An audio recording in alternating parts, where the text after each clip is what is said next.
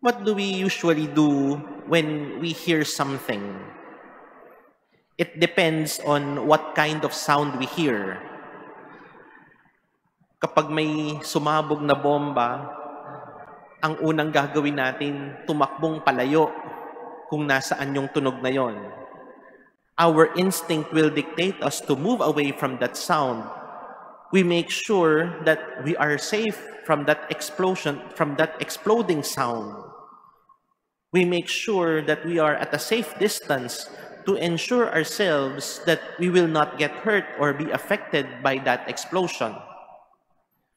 If we hear people making noises, we move away from that noise, especially if it is something that is very distracting.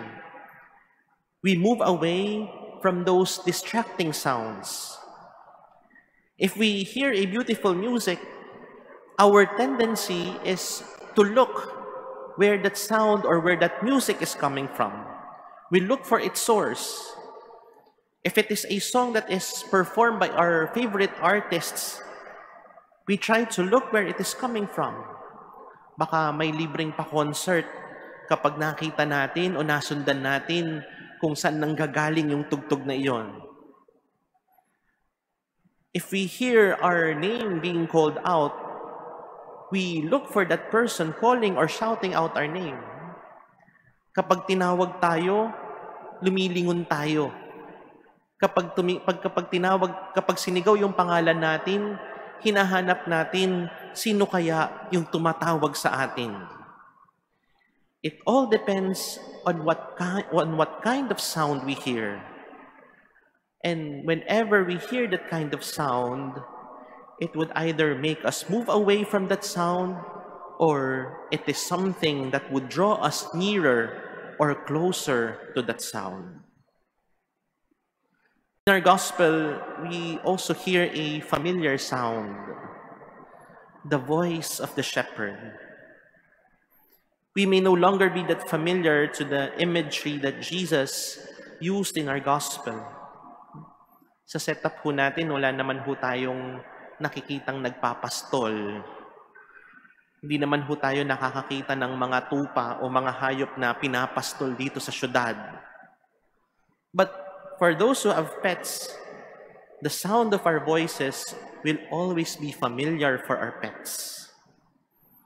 For those who have pets, they would know what kind of sound their masters are saying or calling them.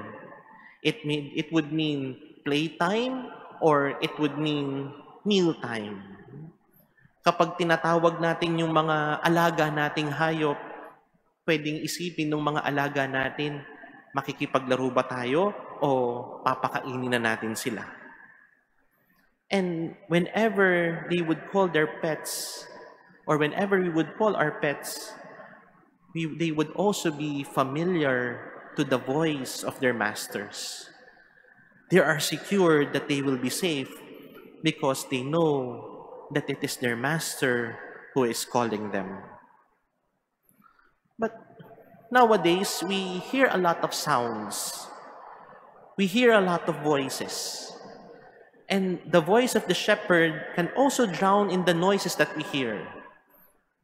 Alam ho natin yung pakiramdam na kapag may tinatawag tayo, sigaw tayo ng sigaw, tawag tayo ng tawag dun sa pangalan ng tinatawag natin, pero hindi tayo nililingon.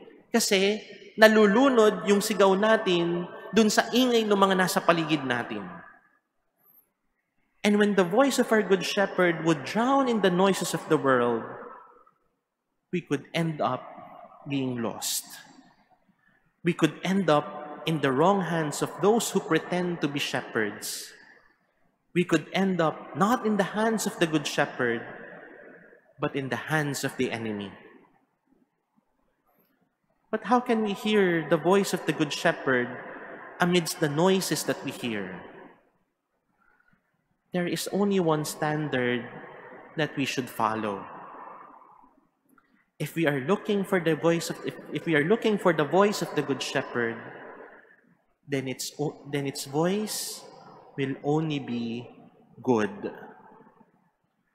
Kung ang maingay ay nilalayuan natin, Kung yung nakakatakot ay tinatakbuhan natin, ang tanging pamantayan lang nung tinig ng mabuting pastol ay kabutihan. The voice of the Good Shepherd will always be good. The voice of the Good Shepherd will only offer us what is good. And the only thing that we can see from the Good Shepherd is goodness. And goodness is something that will attract us. Kapag yung tinig na naririnig natin ay puro ingay, kapag yung boses na naririnig natin ay puro paninira, kapag yung boses na naririnig natin ay puro kabastusan at kawalang hiyaan, makatitiyak tayo, hindi yun yung boses ng mabuting pastol.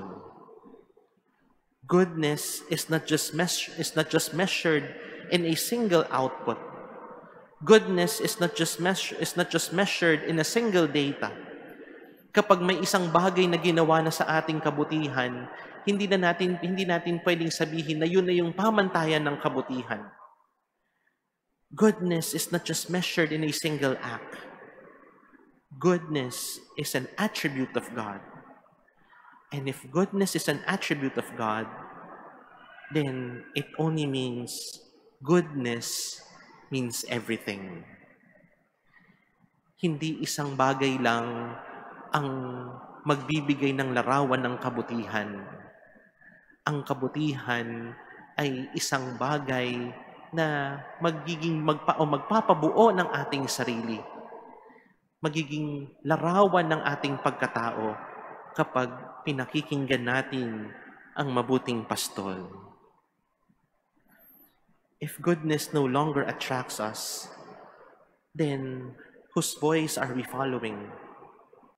Kung hindi na natin kayang hanapin yung kabutihan sa mga nakikita at naririnig natin, baka mamaya kasakiman na yung sinusundan natin.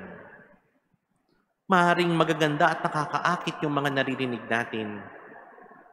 Pero sana, mas hanapin natin yung kabutihan na pinapakita ng tunay na mabuting pastol.